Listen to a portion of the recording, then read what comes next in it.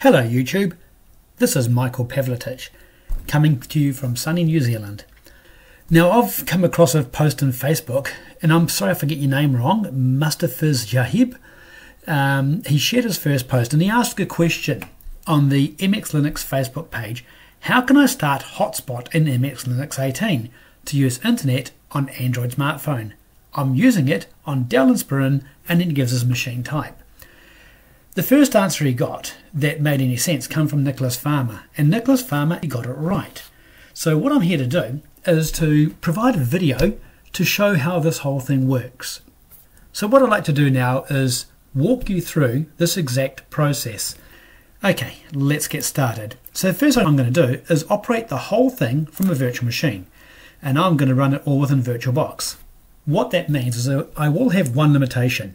I won't be able to show you a working wireless connection, simply because wireless would require it would go out of the machine, and VirtualBox doesn't give you direct access to wireless anyway. I am instead going to show you how to get the internet connection sharing working through two network cards. So let's get started. What I'll do first is I will bring up this text file here where I have copied and pasted the contents of Nicholas's instructions for enabling ICS, that is Internet Connection Sharing Support, in MX Linux. So now I've got this saved so it will boot just a little bit faster. So we basically install dnsmasq, we turn off the dnsmasq service with disabling it here, then we remove it from the startup entries so it won't start automatically. Therefore it is used only as and when required. I agree with Nicholas, this actually would be a very good addition to the MX Linux system. It may appear in the future yet. That's not my call. Okay, of course after rebooting everything works. Let's go ahead and get started.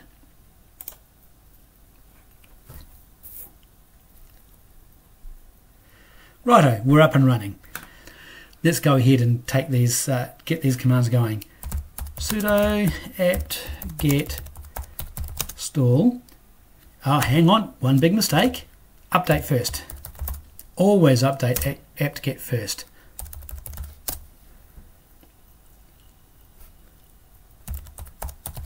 Install dnsmasq. So apt-get install dnsmasq. Off we go. It's asking to install dnsmasq. Basically, it wants to install this additional package. I'm going to go ahead and hit yes and enter. And it's going to go ahead and install.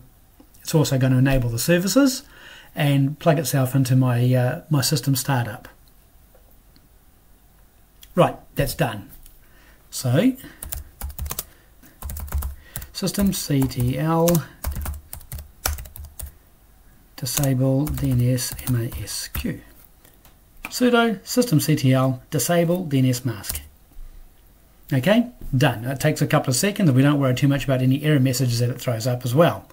Okay, the next command is sudo update-rc.d dnsmasq remove.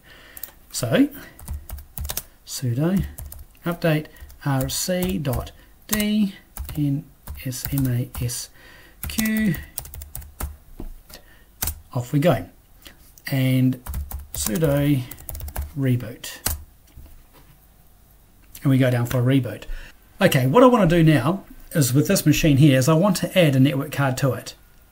So I'm going to go ahead in here and change the settings, go to the network. We've only got one network adapter available. The other three possibilities are not there. So I'm going to go ahead and enable another one. When you enable a new network card in VirtualBox, it automatically defaults to NAT, but I'm going to go ahead and change that to internal network. Now what internal network does is it makes a network that is only available within the VirtualBox framework. It does not reach outside of that. So I'm going to go ahead and click OK on that. And then on this one here, which is going to be my guest, I'm going to go and check the settings on that one as well. Network, that's already set on internal network. Perfect. That's exactly where I want it to be because I've been using that for something else. Now I will upload this file here into the notes with the video. Okay, let's get started with this. Start that.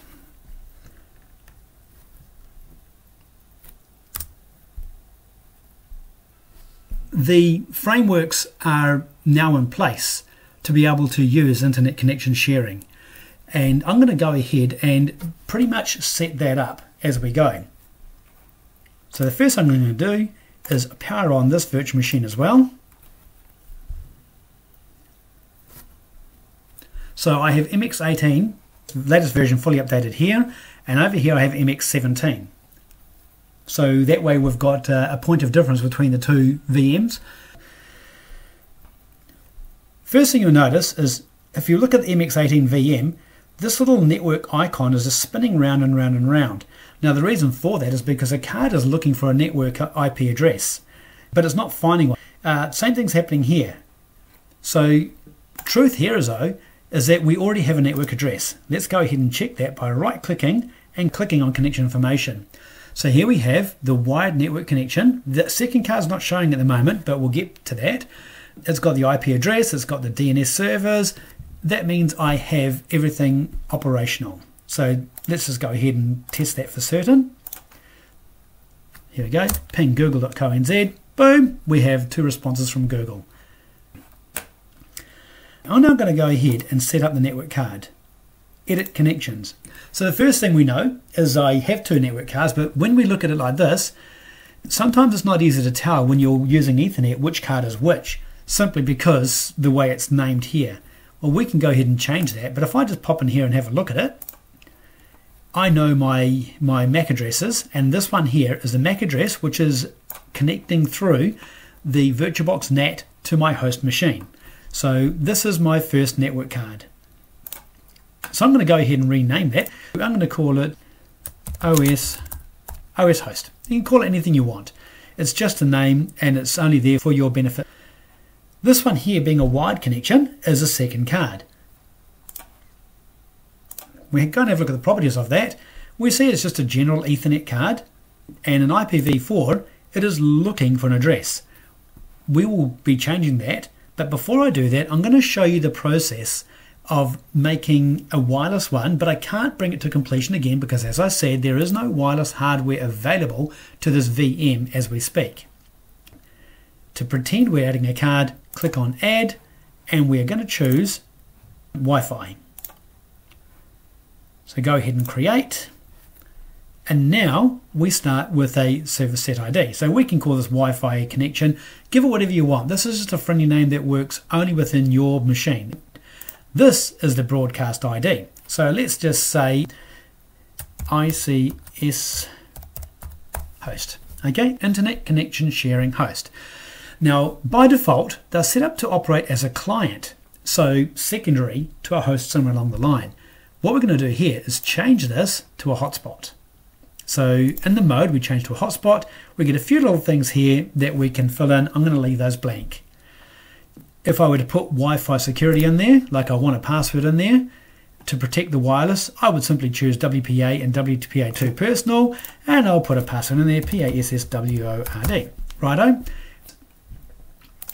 I'm going to check IPv4 settings now, and we see here it says a method is shared to other computers.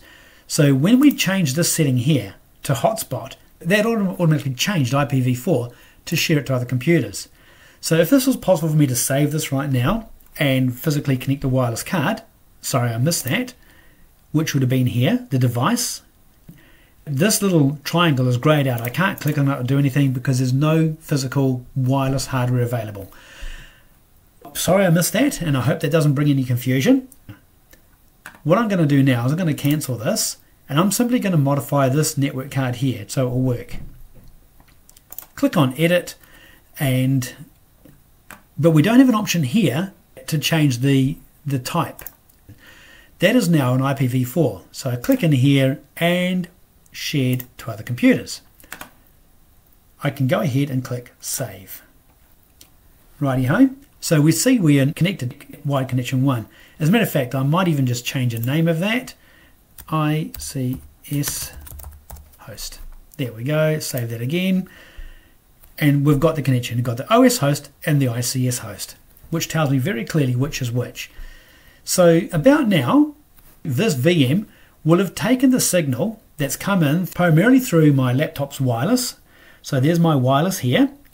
It has been put through network address translation through VirtualBox and fed into this machine's card. This card here is receiving that internet. From here, it is being NATed a second time and being fed out through ICS host. Now let's go and check how that works.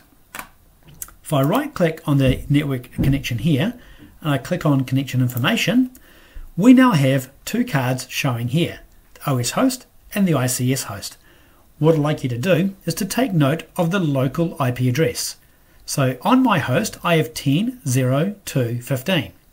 That is the local machine address. The default route 10.0.2.2 is the path out of here. That means this is the path to the internet. But of course when it gets to the internet, it has to go somewhere else to find name servers. And that's what these are here. Let's now go and have a look at the ICS host and see how that differs. Remember the number 10.0.2.15. The ICS host has a whole different IP address, 10.42.0.1. And there's a different type of broadcast address and a subnet mask. We're not going to worry too much about that right now. We're just going to trust that it's working. We pop into this second virtual machine here, and I'm going to tell it to try to reconnect. It made a connection immediately. It was faster than I could blink. Let's now go and check the internet connection details on this. So the first thing I see, the IP address 10.42.0.141. So what that tells me is I have been connected through the internet connection sharing from here, and that's working.